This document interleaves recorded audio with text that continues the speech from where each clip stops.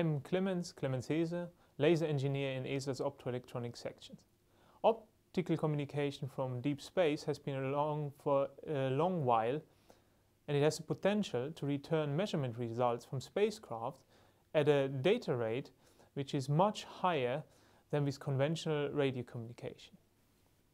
But it's only now that it has been put into operational use with the European Data Relay satellite system. EDRS is relaying the data from the Sentinel satellites that are watching Earth down to Earth.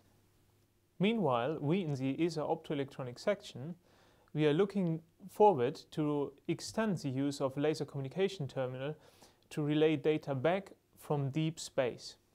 ESA's proposed Asteroid impact mission, AIM, will use a 30 cm class telescope to transmit data from observing the binary asteroid system Didymos back to Earth using a laser. We aim to operate the terminal at a distance of 75 million kilometers. This may sound a lot, but going further in future to Mars or Jupiter will involve even further distances. The satellite will have to point back precisely to Earth.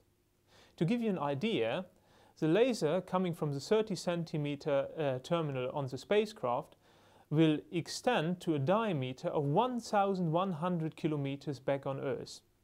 In comparison, a conventional radio signal would spread much further than the entire Earth. Meanwhile, back on Earth, our 1-meter class optical ground station on Tenerife will use a sophisticated superconducting nanowire detector to count the incoming photons, basically one by one. For the spacecraft, we aim to take a Swiss Army knife approach, transforming the spacecraft from a laser communication terminal into an altimeter by just uploading different firmwares. That way, the optical communications terminal can assist the spacecraft in the navigation. Together with the latest development achievements of ESA's GSTP, TRP and ARTIS programs, we are able to deploy a deep space laser communication terminal at 75 million kilometers away from home.